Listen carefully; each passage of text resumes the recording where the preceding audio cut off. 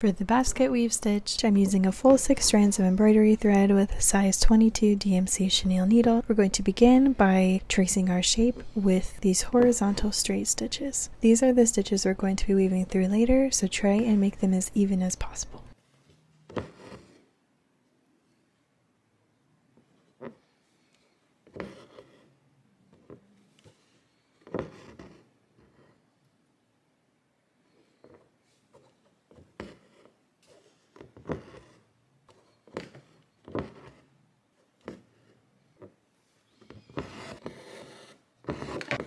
Now that our shape is full, we're going to bring our needle down through the fabric and come back out of the corner and start weaving. We're going to begin by going underneath the first line, skipping the next one, going underneath the next line, skipping the next one by going over, going underneath the next one, and continuing in this fashion until we get to the top of our square.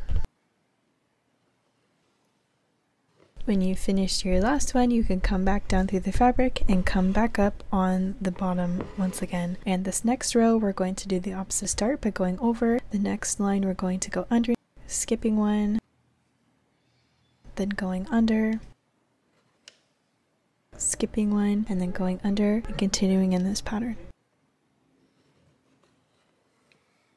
Each time we start a new line at the bottom of our square, we're going to do the opposite of what we did before, and this is what creates the woven effect at the end of your stitching to make it look similar to a basket weave.